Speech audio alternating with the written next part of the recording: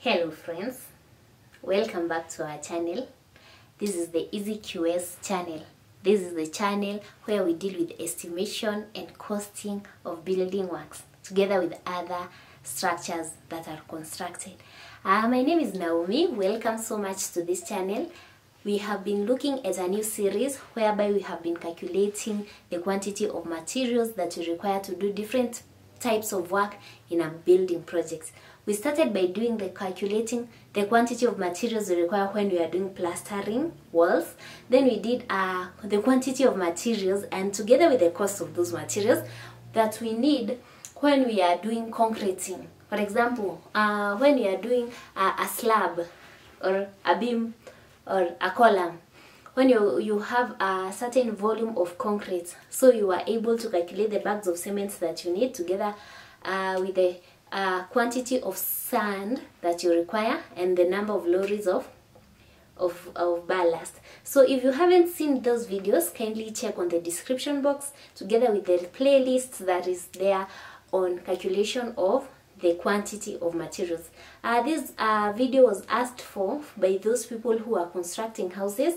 There are those of our students who have finished their coursework, they are out in the field, they had not got these concepts very well about how to calculate the quantity of materials that you require for specific jobs in the construction process. And also there are those people who are developing, those are building their own houses, and they want to get it accurately, because you see, with the economic times that we are in, we do not want to buy a lot of cement that will be surplus, or we buy a lot of sand which will be surplus on site. Otherwise that money could be used to buy something else. Because we do not want this wastage or buying surplus things that we do not require, and we may not be able to dispose them to get them our money back, we want to estimate accurately.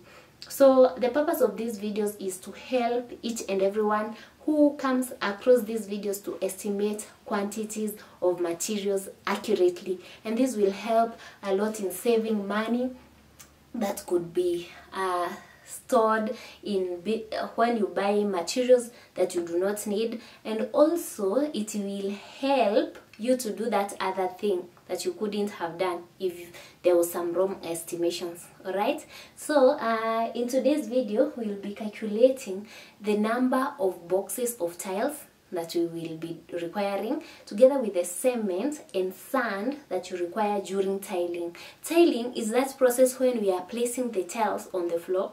We are doing the floor finish using tiles. You have been seeing houses which have tiles on the floor. So those tiles were bought in boxes. When we are buying tiles, we buy them in boxes. For example, the tiles come in different sizes. We have the 30 centimeters by 30 centimeter tiles, we have the 45 by 45 centimeter tiles, we have the 60 centimeters by 60 centimeter tiles. If you go to the shop that sells tiles, they come in so many different sizes. So in our today's video, we will be calculating the number of boxes of tiles when we are using the normal tile, which is the 30 by 30 centimeters tile. You see, this is the most commonly used tile, especially in Kenya, and it's cheap. We want to know how many boxes of tiles we shall require and what is the cost of these boxes of tiles. And also, because we shall require mortar, that is the mixture of sand and cement to do the tiles on the floor, how many bags of cement we shall require and what quantity of sand we shall require. Alright, so this is interesting. I believe that this video will be so helpful to those people who are doing tiling, and if you haven't subscribed to our channel, kindly subscribe. We shall continue to bring content for you, and I am sure that it shall be of great help, so that you can be able to see our next videos and you can be notified. Click on the notification bell so that whenever we upload a new video, you can just look at it. The more you look at them, these short videos, by the end of this series, you'll be able to calculate to estimate the to all the materials that you require to do your house. So we do not want to see those projects that are stalling. Maybe a certain fundi told you that you require 1 million to do a two-bedroom house. So you go take a loan of 1 million, then start your building. Once you get to the roof, it stalls. You do not have money to buy the windows and do the finishes. We want to be able to calculate, to estimate all these materials very accurately, so that we can get the cost of the building very accurately, so that we can be able to save a lot of money. Alright, so welcome to this channel. If you like this video, remember to give it a thumbs up, and without further ado, let's get to this video. So the area that we shall be considering for our tiling today is an area of 15 meters by 15 meters. You see, this room was 15 meters by 15 meters length. So what is the area of this room? The total area is 225 meters squared. One tile, we shall take, one tile is 30 centimeters by 30 centimeters. Alright, so if here we are dealing with meters, the length of the tile in terms of meters, it shall be 0.3 by 0.3 meters. I hope that is clear. So to get the number of tiles that we require for the floor, we only require to take the total area of the floor divided by the area of one tile. Alright, so the total area of the floor is 225 meters squared. The area of one tile is 0.3 by 0.3, 0.09 meters squared. Okay, so the number of tiles that you require for the floor shall be 225 meters squared divided by 0.09, and we shall get 2500 tiles.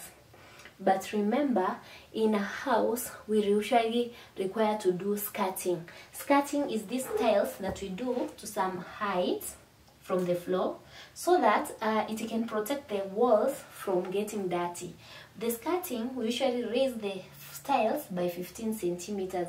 If you look at a room where we have tiles, go look at the walls. There's some height that the tiles go up.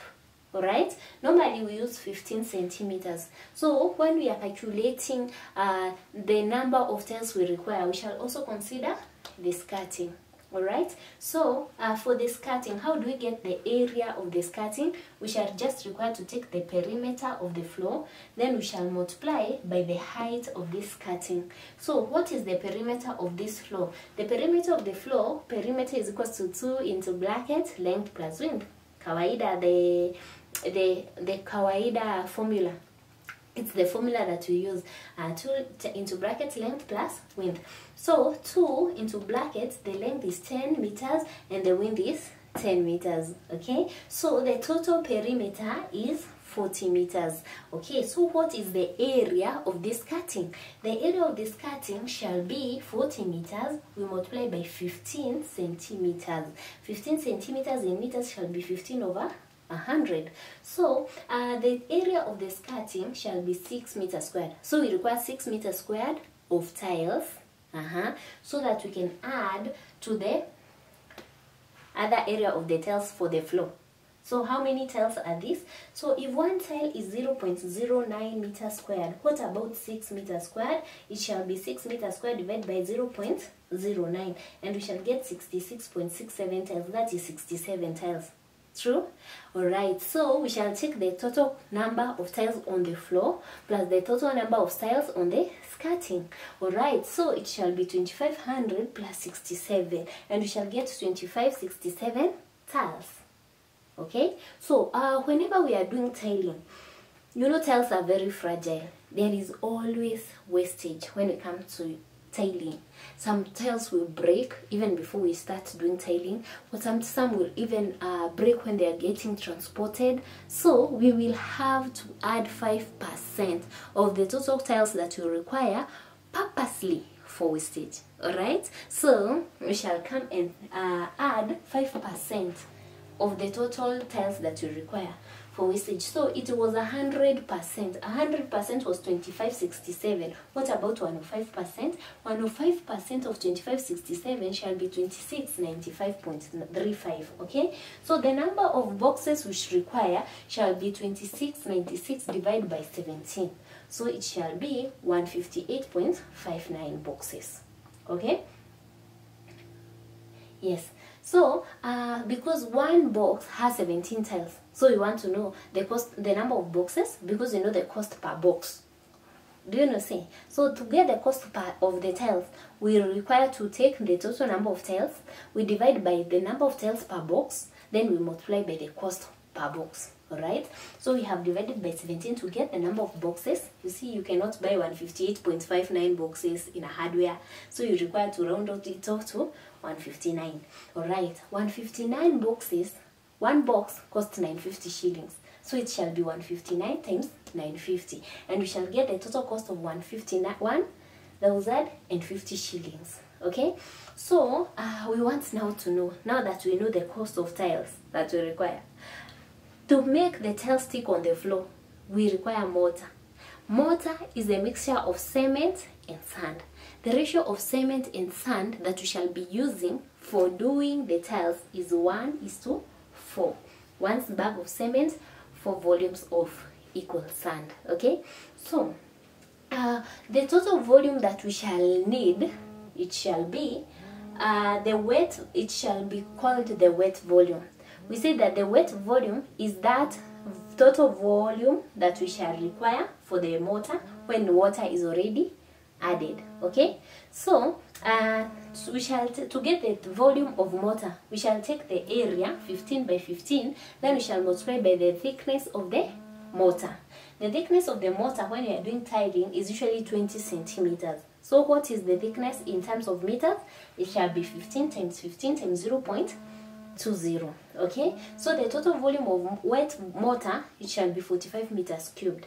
Remember, we said that whenever we are mixing cement and sand, when it's dry, the volume is bigger. When we add water, it shrinks by 33%. So to get the dry volume of the mortar, we shall take 133% of 45. 133% of 45 is 59.85 meter cubic. Alright, so that is the total dry volume of cement and sand. So to get the number of bags of cement, so that you can be able to know the cost of cement, we require to take mass is equals to density times volume. The total volume for the mortar is 59.85. So what is the volume of cement in that volume of dry mortar? It shall be 1/5 times 59.85. That is the volume. We multiply by the density of cement, which is 1440, to get the mass of cement. Alright, so the mass of cement shall be 1440, which is the density of cement. We multiply by 1/5 of 59.85, and we shall get 172. That is 6.8 kg. So how many bags of cement? One bag of cement equals 50 kg. One bag of cement is 50 kg. So if one bag of cement is 50 kg, how many bags are 172? That is 6.8. You shall just divide. Alright, you get 344.74 bags. How many bags are those? It's 345 bags.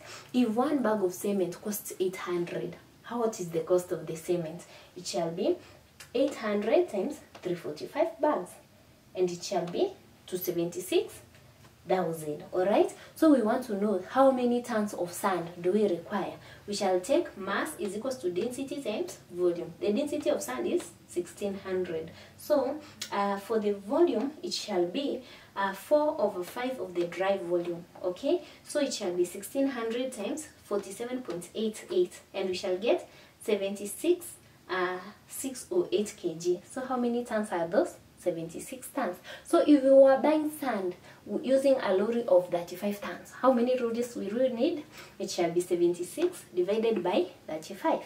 So we shall get approximately 2 lorries of 35 tons. So if we are given the cost of 1 lorry of sand, which is 35 tons, to be 50,000, how much will it cost for the sand? 50 times $2. It's 100,000. So it has been a long and interactive video which shows you how to calculate the cost of tiles, the cost of cement, and the cost of sand when you are doing tiling. I hope it has been interesting for you and you have learned something new. If you have learned something, just give this video a thumbs up, like this video, and also if you like our content, kindly remember to subscribe. That is the support that we require, and we shall continue to make good content for you. So we really appreciate you for watching. Thanks so much for watching. We love you and we hope to see you in the next video.